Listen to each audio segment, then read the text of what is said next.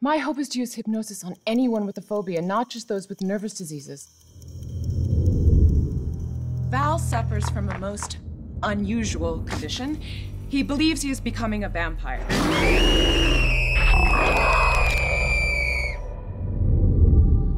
I suspect a kind of hysteria. Something that makes him a vampire. Makes him a vampire? Not in the literal sense. He says he has periods where he can't remember anything. Should we consider him to be dangerous? So I assume you know about these strange happenings at my father's estate. The killings. This matches the murders! In England and Paris, exactly! I believe I'm afflicted with family curse.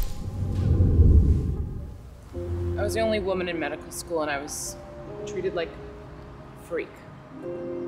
No one treats me like a freak now. I promise I will keep your secret.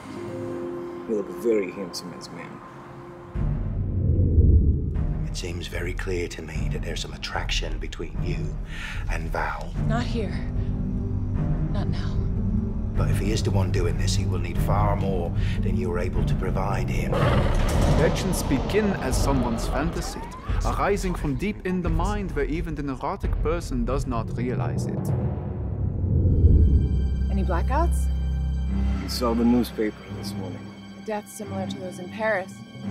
I don't want to believe I could be doing these things. There are always scientific explanations for every irrational event. If you were a vampire, how could you be standing out here in the sun? It's a myth, it's not real. And vampires, they're real? What Val has is an affliction of the mind, just like yourself. I've just never heard of such a thing. Nor I.